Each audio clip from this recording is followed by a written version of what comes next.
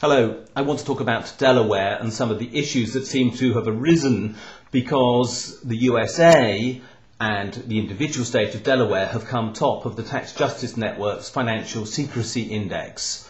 Now, I'm not going to apologise for 1 minute for this fact. It's perfectly clear from the methodology that we used that the USA and the state within it, which provides more secrecy than any other, had to come top of that index. If that's uncomfortable for some, so be it. We did a fair and honest piece of research and that's the outcome. But there have been a lot of comments raised which suggest that some people haven't either read the methodology we've used or are willfully misreading it. First of all, let me be clear. The USA is a federal state, therefore some rules are set at federal level, that applies to all states therefore, and some are set at individual state level. Now, there was no way we could have done the work that we did covering 12 indicators at either state level or federal level. That was simply not possible because some of the issues were dealt with at each. We therefore had to consider federal law for a majority of the index data that we created, but we had to use state level for some of the information, for example with regard to the incorporation of companies and the information put on public registers and information like that. That is a state level form of data.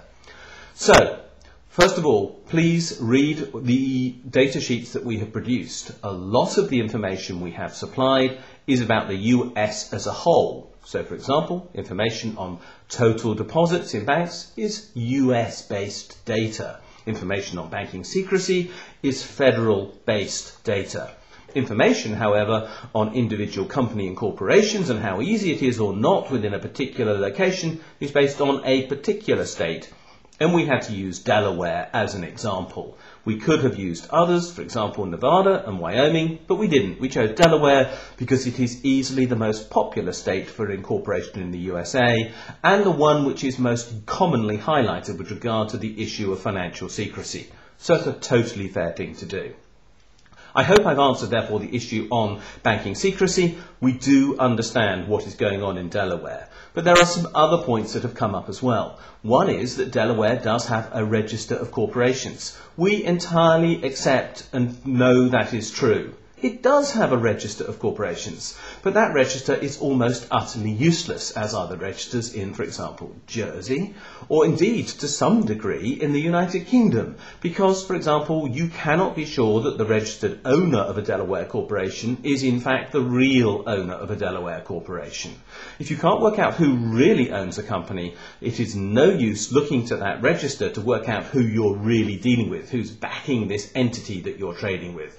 And let's be clear, when you're dealing with a lot of small entities who you know can be incorporated for a few dollars or a few pounds, what you're looking to be sure of when you check the identity is who is behind this corporation, to check their integrity, to see if you really want to deal with these people.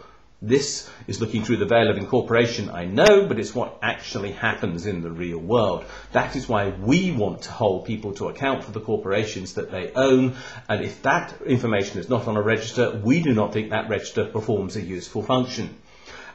The other thing that we've been criticised for is for saying that there are no accounts on the Delaware corporations filed on their register.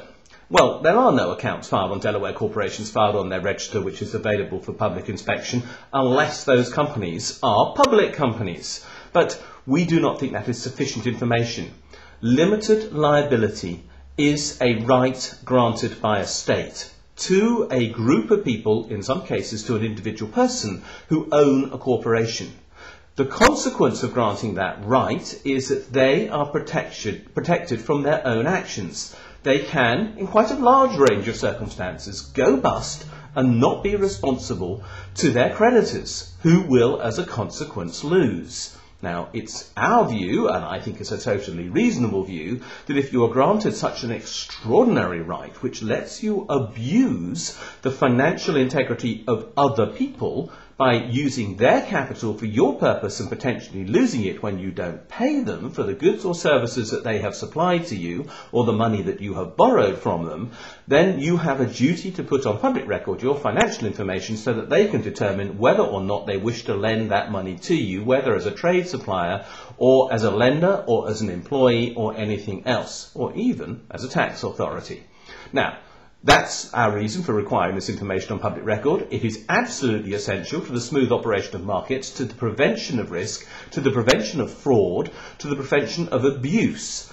We don't think that's much to ask for. We think it's absolutely imperative that that information is available to all and everyone who wants it at very low cost. We're not saying no cost. We've set a figure of $10 that could be charged for it. We think that's fair to have some handling fee, but the data should be available on public record. It should be verifiable. It should be published. And if it isn't, there will almost inevitably follow on the consequence of financial abuse, tax evasion, and a loss to society at large. That's why we're asking for this change. We think it's appropriate, and for those who argue that only public companies need their accounts on public record, we say, no way, absolutely not true. Private does not mean, in the sense of a private company, that there is no risk of abuse. In fact, there's a massive risk of abuse, and that abuse must be curtailed by accountability. It's the least we can ask for the privilege of limited liability that these companies are given.